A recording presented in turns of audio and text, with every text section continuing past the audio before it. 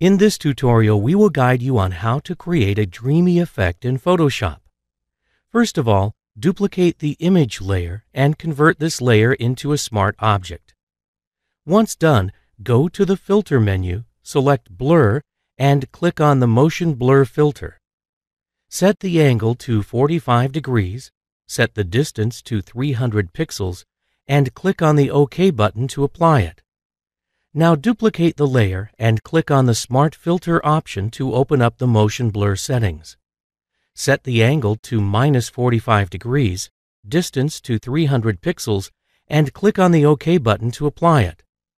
Once done, change the blending mode of this layer to Soft Light.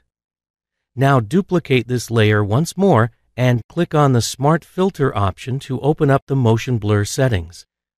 Set the angle to 90 degrees, distance to 300 pixels, and click on the OK button to apply it. Change the blending mode of this layer to Overlay. Now select all layers except the original image layer and press CTRL G on the keyboard to place them in a group. Add a layer mask to the group. Select the Brush tool, change its opacity to 50%, and start painting over the image with black color. Once done, add a new layer and change its name to Glow. Select the Brush tool with its opacity to 50%. Choose a light yellow color and paint over the image.